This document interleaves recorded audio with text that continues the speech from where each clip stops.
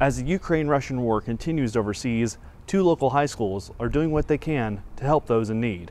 I can't go over there and fight for them, so just helping out with the very least, it's the decent human thing to do. From now until March 9th, Pike Central and Prestonsburg High Schools will be accepting donations to help Ukrainian refugees across seas.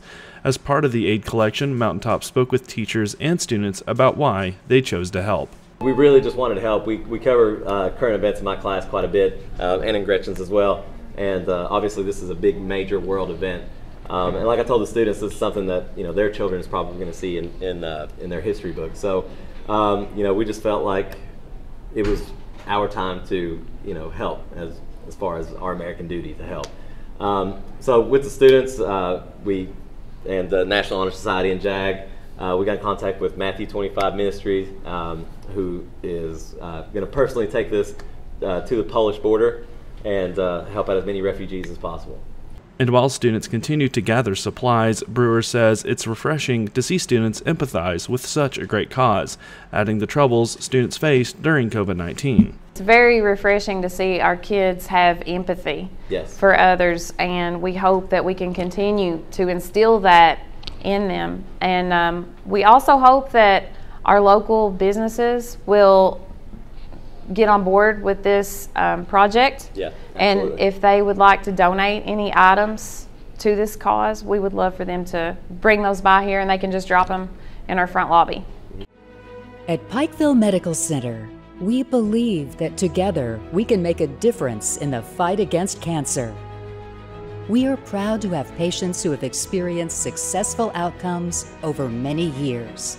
As always, we believe in the power of faith. Pikeville Medical Center, where cancer can be defeated. Afterwards, students described their involvement in the collection and why they decided to help. I just thought it would be really nice to help the people out there, because we obviously have the resources and they don't. So we thought it would be really nice to contribute to them.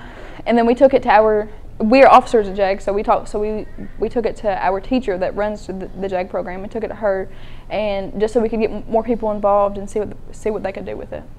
There's a lot of people who have been displaced by this war. There's hundreds of thousands of refugees, and they're moving to very small communities and very small countries that aren't equipped very well to handle such a crisis.